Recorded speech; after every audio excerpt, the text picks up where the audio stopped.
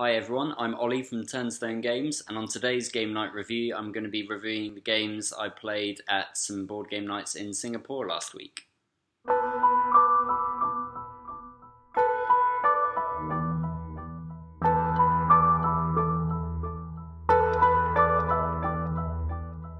So one of the games we played was called 5 Minute Dungeon.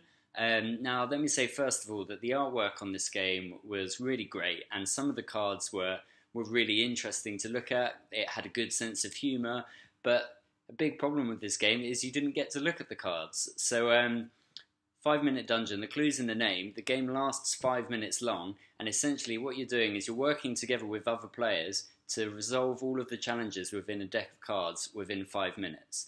And so the thing is, you're turning over those cards and you're desperately trying to resolve those challenges as quickly as possible, and you normally do within 5 seconds or so, and then you move on to the next card. So the artwork on that card is just completely wasted and completely missed. You don't get the joke of the card because you're not looking at the picture, you're just looking at the symbols at the bottom of the card that show you what challenges, what cards you need to play from your hand in order to defeat that card. So so it was really strange how they've put all that effort into the artwork and the cards, but you don't actually get to appreciate them. I mean, someone suggested that they have made the cards that way so that it makes it distracting, so that slows you down, but I'm not sure if that was their intention really. On the whole, I didn't enjoy it as a game. I felt that despite it's quite an interesting idea, the idea of having to rush through a game as quickly as possible and it creating that tense atmosphere, but it just wasn't there for me. I felt very unengaged and completely not caring whether or not we got to the end of this deck of cards or not. So yeah, I was quite glad when we finished playing it really. So yeah, that was 5 Minute Dungeon. The next game we played was so much better, one of the best games I've played in a while actually, and that was Secret Hitler. So in Secret Hitler, you're divided into two teams of liberals and fascists, but it's a hidden identity game, so you don't know the identity of the other players. Only the fascists know who the other fascists are, but Hitler, who's one of the fascists, doesn't know who any of the other fascists are. So it's just like the Resistance and Werewolf, where you're throwing accusations around the table, trying to figure out who's the fascist, so you can denounce them to the rest of the group essentially, and try and get forward the liberal policies. But if you're on the fascist side, you're trying to get fascist policies put forward. It works really well. I mean, I won't go into the exact details of how the gameplay works, but it's just so much fun, so engaging. I mean, we played with around 7 players, and it was really, really good fun.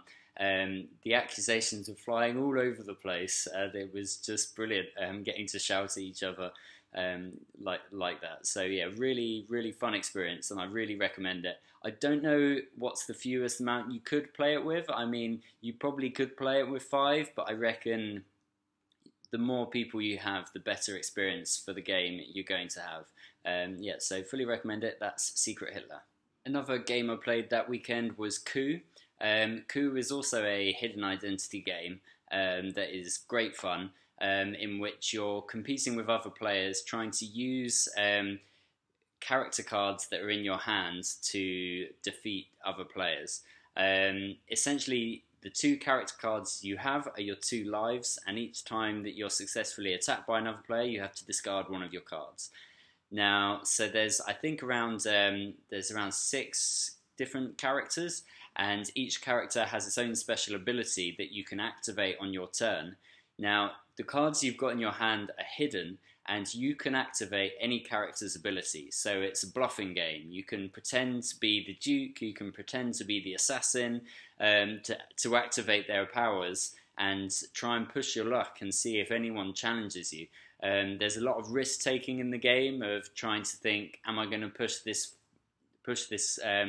lie forward in the hope of getting great rewards, or am I going to play it more safe? So it's a brilliant game for bluffing and trying to get inside other people's heads and yeah, make them make bad decisions. So a lot of fun. I really recommend it. Very, very short as well. So It's a great game that you can play lots of rounds of very quickly. So if you haven't played it already, check it out. That's Coup. So that's all for this week's Game Night review. Didn't get to play as many new games this week because I've actually been playtesting my own game, Curiosa, a lot at the Game Nights in Singapore, as well as coming back to KL to do go to a playtesting night there. So, I mean, it's been really great, but it has meant I haven't had as much opportunity to play other games, unfortunately. But yeah, so this week, however, I'm going to be going to Jakarta in Indonesia, going to a couple of board game events there. So hopefully I'll try out some new games there, and I'll be able to review those sort of next week at some point. So yeah, thank you very much for watching. If you haven't done already, please subscribe to the Turnstone Games channel, and we'll see you next time.